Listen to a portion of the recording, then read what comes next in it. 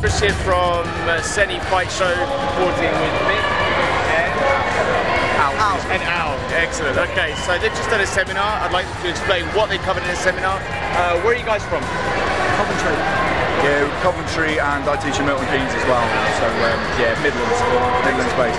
Okay, what's the company you represent is called? Complete Self Protection, which is CompleteSelfProtection.com. That's the business side of it. That's what all the products are for. We actually teach, well, a couple of things really. We're associated with the British Combat Association, so we teach Jeff Thompson's Real Combat System, which is just a mixture of lots of different arts really. Western boxing, karate, some Muay Thai, lots of wrestling arts, Greco-Roman, freestyle wrestling, Sambo, and we just blend it all together into a kind of, well, we extract what works in the street, but we also teach the whole of the art as well.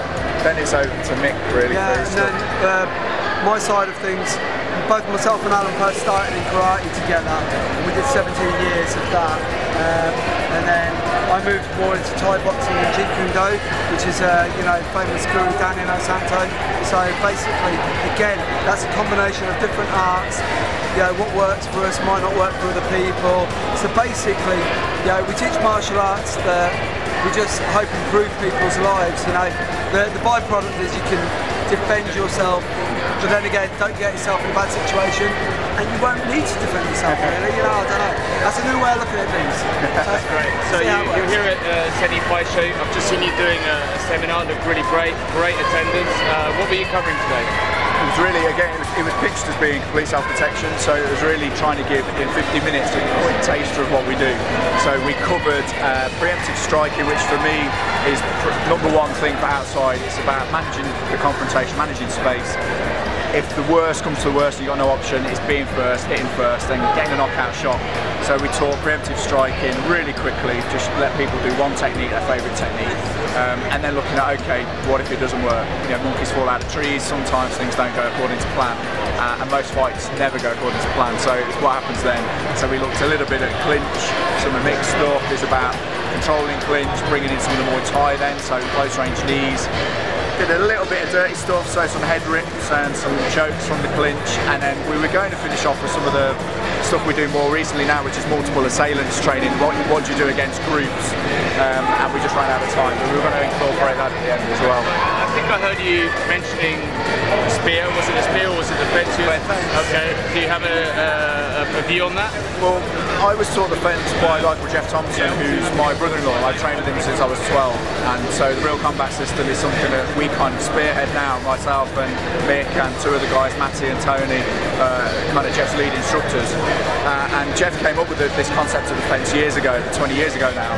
I worked here really successfully on the door for years in Coventry, and so I put together a book, wrote a book called Fence Concepts, and a DVD to go with it, which really took it the next step and looking at how we can manage space and control space, control those vital few seconds between someone confronting you and someone attacking you, and hopefully manage it so you take charge.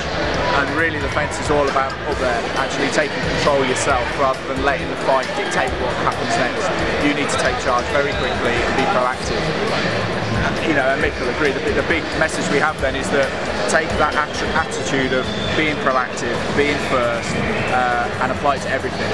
So if I've got something in my life that's not going very well, be active, take the action to deal with it straight away, don't let it escalate, don't let it progress. Then martial arts gives you a much better life in general. There's more lessons to be learned than just knocking people out and learning how to hit pads hard.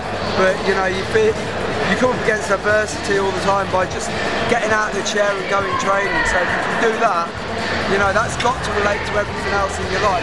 You know, it'd be a no-brainer otherwise.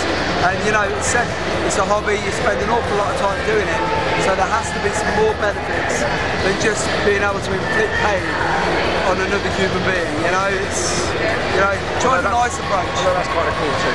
Yeah, it is, yeah. Sometimes you can make bad people into nice people by hitting them a few times, but as long as they're reasonably okay afterwards, you're alright. That's how it works. That's great. So we've got Mick and Al from Real Combat System. Check them out on www.CompleteSelfProtection.com. or Al Peasland. Just Google it, you'll find alpeasland.com. You'll find us there. Or YouTubers. Yeah. YouTubers, you see some YouTube, Vimeo, blog spots, we're all over the shop.